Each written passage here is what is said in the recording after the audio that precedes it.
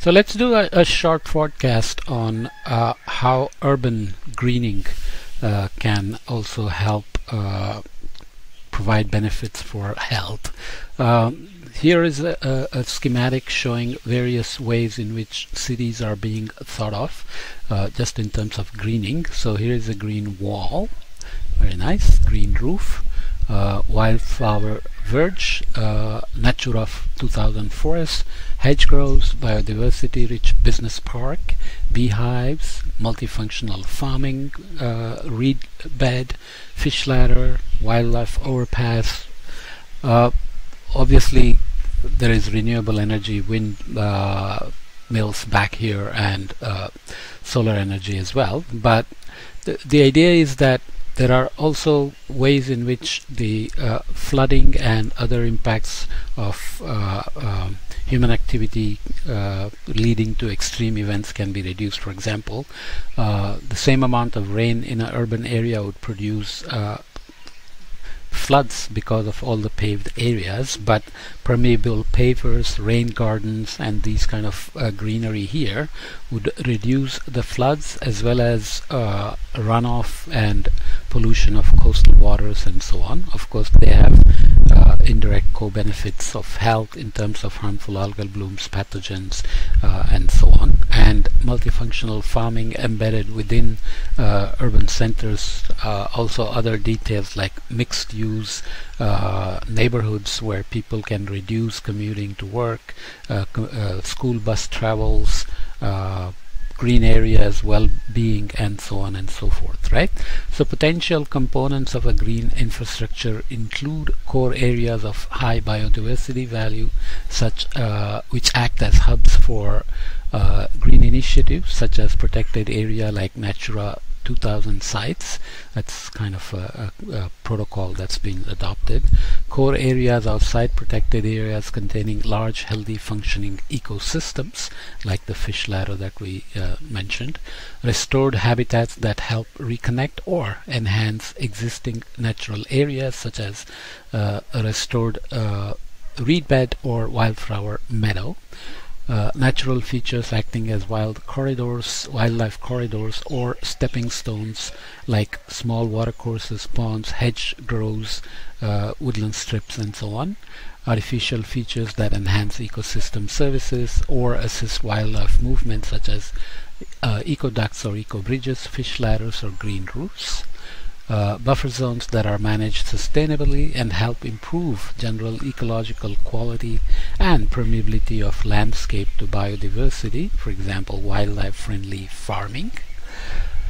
Multifunctional zones where compatible land users can join forces to create land management combinations that support multiple land users in the same spatial area.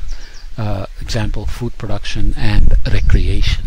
Okay, so vertical farming and generally vegetation in urban areas, including buildings such as this one, which looks impressively green in terms of the number of gardens on balconies. And can you imagine where this is? This is actually in Milan, Italy, which is a big city and quite a commercial city in terms of fashion industry and manufacturing and so on. And you can see there's a nice example. Of course, a lot of the other buildings are traditional old buildings, but still this is becoming very common. If you visit places like Singapore especially, or even many places across India, Europe, and so on, such buildings and balcony gardens, rooftop gardens, and green roofs are now quite common. Okay, so that also obviously mitigates energy use in the buildings. In terms of mitigation strategy then, urban forestry is of course one, school and community gardens, and urban agriculture, which is quite big now. and parks and open spaces.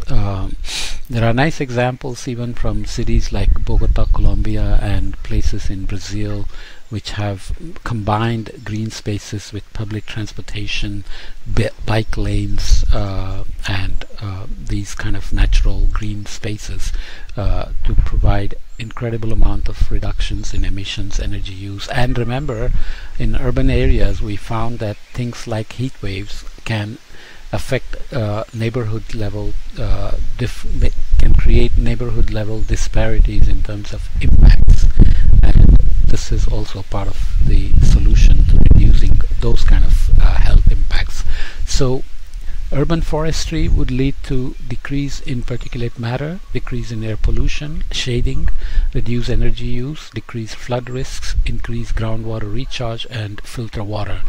Lots of articles have recently come out showing that because the number of heat waves are increasing not only in the tropics but also at mid-latitudes like in the US and Europe, trees are the simplest way to provide shade and temporary shelter and mitigation against heat waves, especially in poor neighborhoods which cannot afford air conditioning. And remember, air conditioning is right now not a very good idea for global warming, because while it's a quick adaptation to heat waves and warming, it produces enormous amount of HFCs, which are very powerful greenhouse gases, and replacements for HFCs are going to happen in the next 10 to 15 years, depending on whether it's a rich country or a developing country. Okay. Health impacts of urban forestry include decrease in premature mortality, decreased cardiovascular disease, respiratory disease, and asthma. Asthma is a big problem in urban centers, even in countries like India, where schools don't have enough spaces for kids to play outside anymore, and traffic pollution is seriously combining with greenhouse gases and other dust and aerosols to produce asthma morbidity that's growing among the young and the old. Decrease heat risk, reduce fuel poverty, and increase drought and flood resilience in urban centers. Okay. School and community gardens and urban agriculture lead to increase in healthy food access, increase nutritional awareness, and health-wise they can decrease obesity, decrease cardiovascular disease and diabetes, which always comes up, and increase social capital. Okay. Parks and open spaces. Of course, there is space for activity created and venues for social engagement. Increase physical activity and increase social capital. Okay, we mentioned loneliness as an epidemic before. These can actually reduce the loneliness epidemic, especially when they are pet friendly, like for dogs, which often bring people together. Dog owners always like to meet up, hang together, let the dogs play while they socialize. Okay, these kinds of co-benefits are great from urban greening. We will look at the energy sector and make a couple of additional points about mitigation and health co-benefits before we close out this chapter.